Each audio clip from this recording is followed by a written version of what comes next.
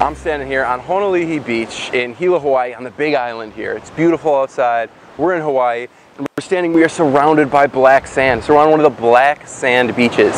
So what makes black sand unique? What is it made out of? How does it happen?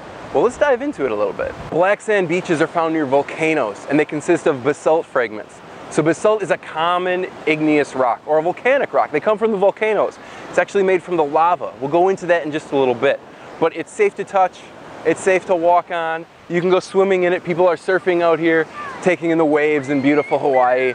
But it is black, so black absorbs more sun. It gets hotter. If you're walking on white sand in the summer, it can get really hot and your feet almost feel like they're burning. So with black sand, since it absorbs more of the solar radiation, more of the sun, it gets even hotter. So you gotta be careful to not burn your feet. You gotta be walking really quickly or make sure that you're wearing shoes or something protective.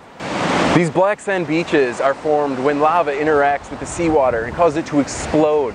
This rapid cooling of basalt breaks it up and spreads it out into many different sizes. We've got big basalt rocks, we've got smaller basalt rocks, and we got tiny basalt rocks and little pebbles and sand that comes out to make this beautiful location. It happens when the basalt gets exposed near or at the surface of a planet or a moon.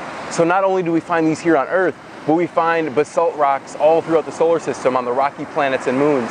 We find them on Mercury, Venus, here on Earth, Mars, even on the asteroid belt on the dwarf planet Vesta, and our own moon up in the night sky, in the day sky. You see the moon has basalts.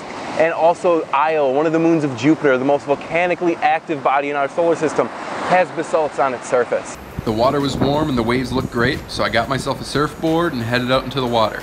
As I was pedaling out, I was actually right next to a sea turtle. Unfortunately, you can't see that here.